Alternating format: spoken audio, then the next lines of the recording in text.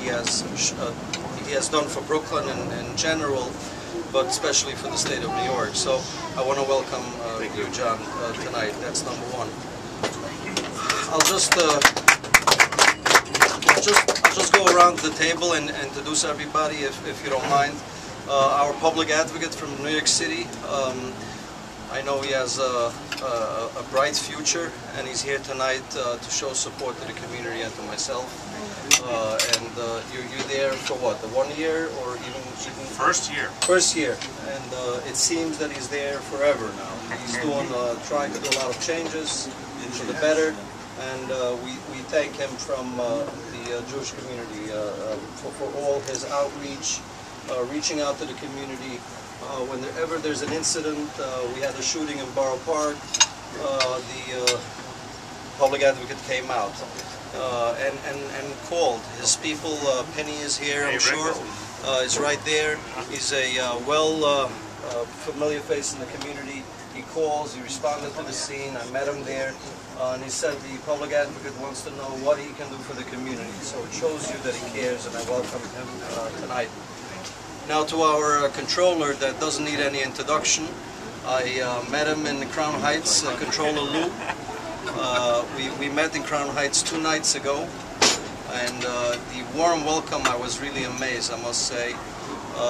He's same thing, there for a short while, but he have really shown a lot of outreach to the community. He wants to do, he's always there, coming out on the holidays. His people, especially Penny Hiking, who works now for the 4th or the 5th controller, correct? Is that right? 4th controller. The 4th, third controller. Yeah, but he said, remember what you said the other day, I'm the favorite one. That's fine.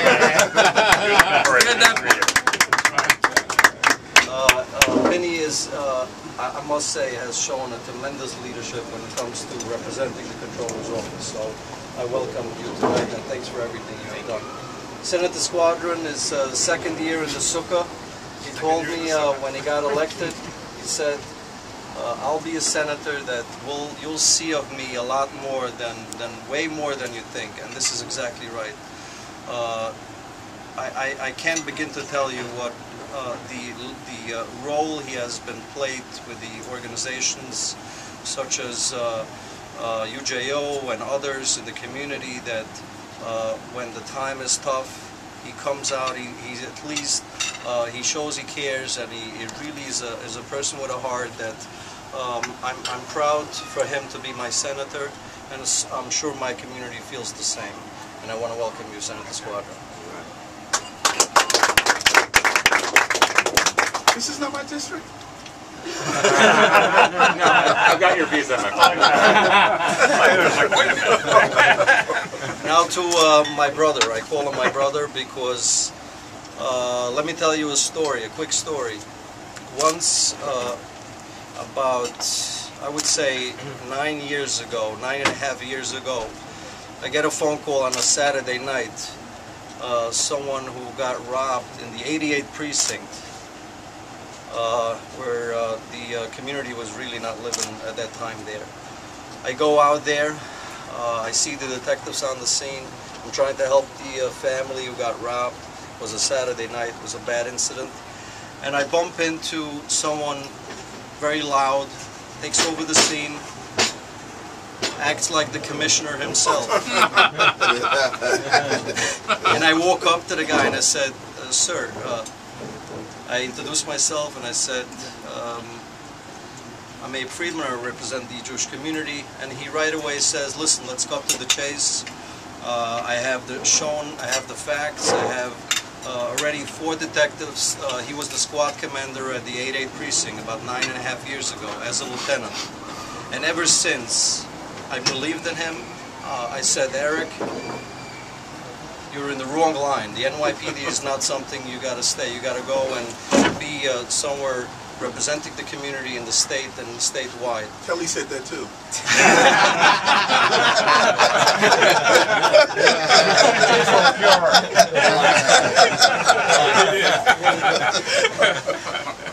And ever since, I must say, people, I don't know how to say it, but a large the community feedback, once I introduced the senator who was then a captain, I then followed him.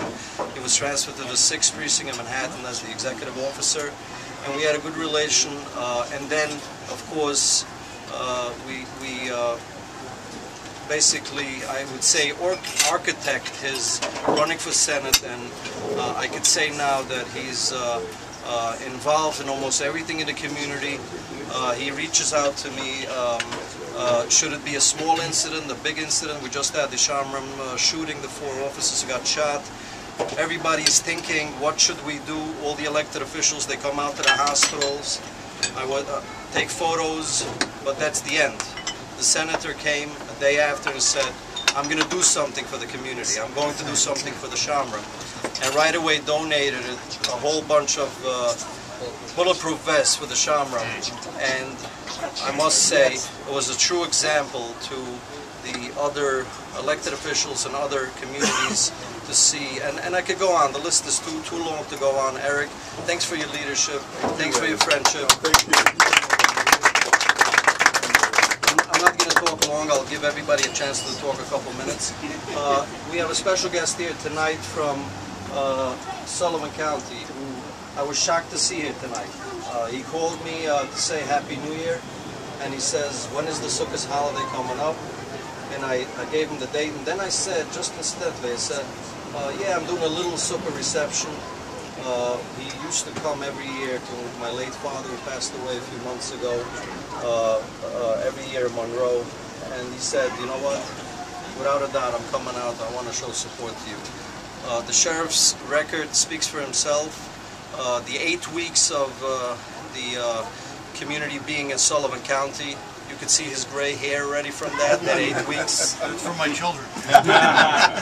But he really shows a tremendous support and leadership throughout. And he's not just a sheriff for that 8 weeks. He's a sheriff that when in the wintertime there's 6 feet of snow, he would call and say, hey, we had a robbery. We had in Sullivan County, one of your cams got robbed. He's the one that looks out and is not just there before a sheriff's election and says, you know what, I'm running again. He's there constantly, visited the camps, showing a tremendous sensitivity to everybody. And Mike, thanks for your friendship. It means a lot. All right. They say under every behind every good sheriff there's a great undersheriff. And that's exactly right. Eric Shabodi, a personal friend who retired from the state police years ago. I got a chance to meet him still when he was working in the state troopers. Eric, thanks for your leadership. Thanks for your friendship. He just had a baby boy. Let's congratulate him. When's the breast? Over. And now to, I must say, my mentor, my colleague over in the state troopers. There are, let me just back up for a minute. You know, everybody here in this room, I'm sure, are personal friends. We could have just do a party and invite 300 or 500 of our guests. And I have a lot of friends to invite. You guys are invited by being close to my heart, close to my family. And I handpicked you to be in the Sukkah, which is a celebration of protection that protects us a whole year. We believe by being here and celebrating and eating in the Sukkah and sleeping in the Sukkah and doing everything. Yes, yes, absolutely. And it gives us protection throughout the year. So, you know, all of you in this room know what me, myself, and my family went through. We lost our great father. All of you probably knew him. He touched so many people, and I'm sure he touched in certain ways everybody in this room. Your friendship, you were out there, your support, your leadership, you're showing your tremendous sensitivity and respect and support of my community. I must say I'm really touched. And why am I saying it before I'm mentioning the next guest is because my father's 35 years career with law enforcement was always to teach his children. He said, if God gave you the health and the happiness and you're able to help, give back for the community, give back to law enforcement, show people that you care, and be the person that build the bridge between the community and law enforcement. So my father was working with the state police for 35 years. When there's a funeral, you saw my father there. When there's a cop or a trooper injured, you saw my father in the hospital. I just met a person that told me, who I didn't even know, he works for the state police. He said, my mother was sick in a hospital in Florida, and your father came flying for 24 hours to make sure to visit my mom and my family to make sure that he's okay. This is just, I would say, a percentage of the story that this is the person he was, and I'm going to continue to follow his footsteps. But the state police in particular was so important to him and so valuable. He built up the relation for so many years. He worked with the state police and the state troopers. I always asked him, how come you're with the state troopers PBA? Why are you not directly to the state police, which I thought at the beginning that it's a better title, a better way of connecting to the state police. And he said, you know what, the PBA are the ones that care for the troopers. The state troopers PBA are the ones that when a trooper is in time of crisis, the PBA will come out, show support, lend a hand, do a fund or a fundraiser or whatever it is for that injured trooper, for that trooper in need.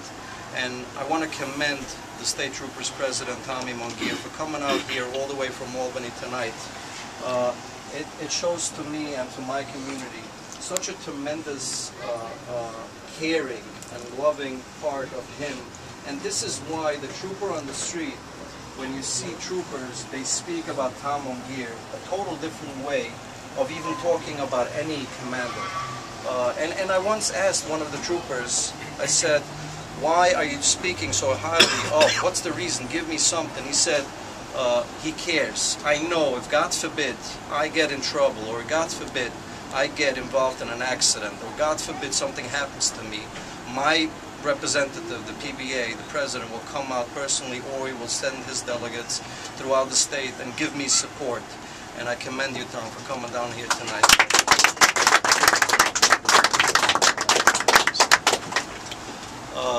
Gori, I really don't have any words for you. I promise I'm speaking from my heart. It's hard for me to express what you have done to my family. I want to thank you for everything. My father, I could say, spoke to you literally every day almost, a couple times. And thank you for being a friend you were. Thanks for coming down here tonight. Now, Chief Ziegler, who you all know, retired, but he's here tonight because I invited him. I feel that he's a family to us, a family to my community. Chief, thanks for your 30, how many years? 36 years devotion to the NYPD. To the next guest, Inspector Bugis, although you're in the 6-7 precinct, and we know that you will become one day here and be a commander. Thanks for your leadership. I want to be like friendship. this guy. Because you don't want to be like this. I know everybody has I know everybody has a busy schedule tomorrow. I'm going to have everybody speak, and I'm asking you as a respect to be very quick. So we're not a very. I know the public advocate has to leave. I want to thank him for your coming out here. Thank you very much. Thank you for all you do. If you want to say a couple words. Just a thank you to Abe for everything he does for the community. This is the guy who deserves a round of applause.